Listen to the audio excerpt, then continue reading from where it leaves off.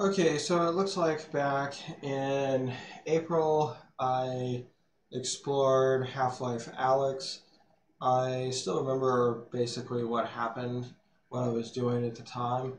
So I'm going to go back and review some of the old footage with some commentary to explain what I thought was interesting in the things that I was trying to record from. So here we go.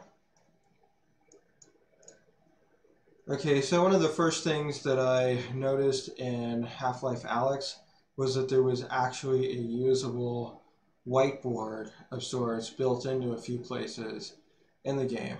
And it was particularly impressive when this whiteboard sort of system was available on a transparent surface, which was textured. I think the glass was actually three-dimensional. It wasn't a simple transparent texture. So you had something that looked highly realistic and was actually more useful than just a blank whiteboard in virtual reality. Certainly had better contrast, certainly had a lot better readability.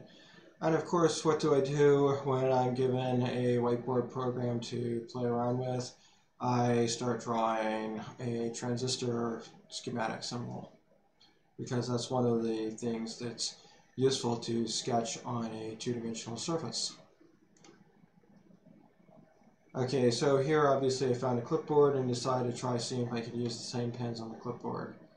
That was no-go. Now this door really has a very slick way of moving. Actually, I take that back. It's not slick so much as it gives you the feeling of an actually heavy door. The notable part of this scene is the reflection off the water. In virtual reality, that was extraordinarily impressive. Now, this really shows how much scripting went into the objects that were put into Half-Life Alyx. You actually expect a broom to be usable to sweep up the leaves. Here it obviously doesn't sweep up the leaves, but it does sweep up other stuff on the ground. The vegetation, the detail in the vegetation with the AKX headset and VR is stunning. The edges were absolutely sharp. And here we find even the trash cans can be open. The pill bottle that's on the ground is functional. You can hear the pills inside. I thought I tried to open that pill box. I guess not. Also, I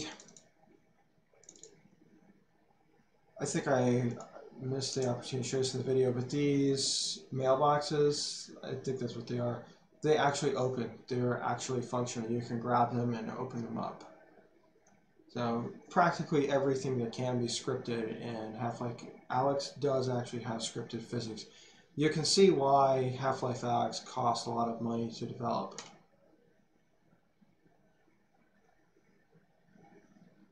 I think here I was testing the ability to pull objects out from underneath the fencing there, which obviously does work. I think that with practice I actually was able to get much better at solving these kinds of physics problems in Half-Life Alyx and use the controls effectively.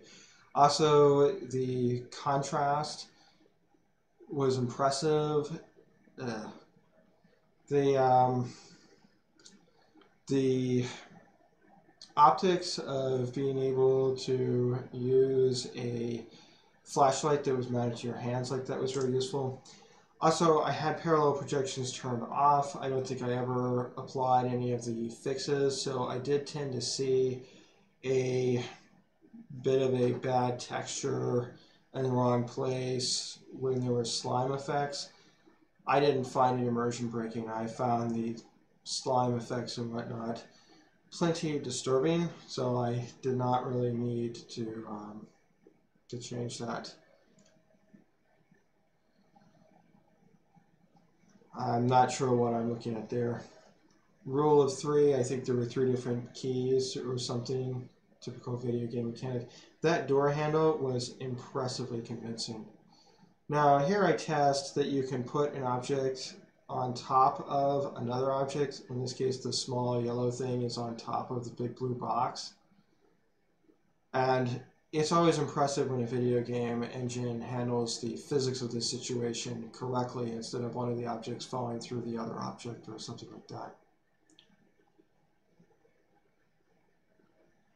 I think that if I let the object go in some way, yeah, here, okay, so if I grab the object, I move the character around physically, I'm able to defeat the physics engine, and the object that's on top of the object that I'm holding while I'm moving around doesn't update. Yes, the 3D printer sort of thingy.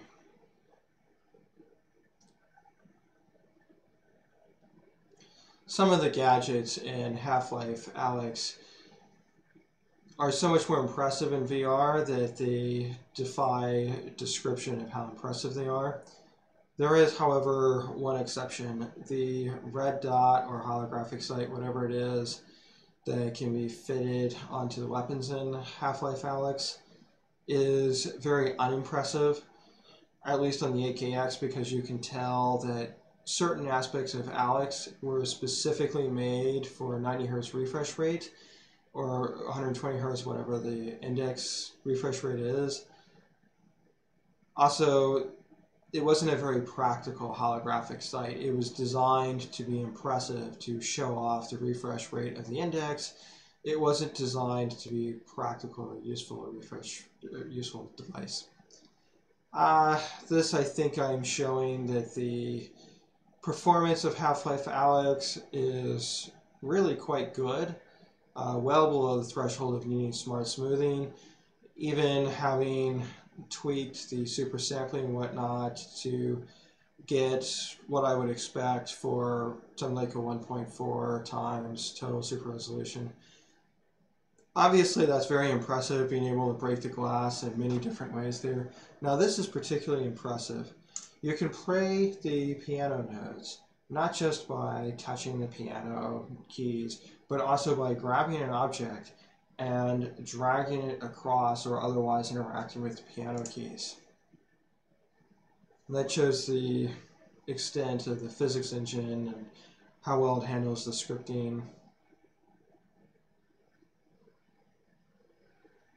And yeah, the piano notes, I'm not a piano player, but I think it's fairly convincing, and I think that if somebody was a piano player, played this, nice. Yeah, I think somebody would find that all the right piano notes were there.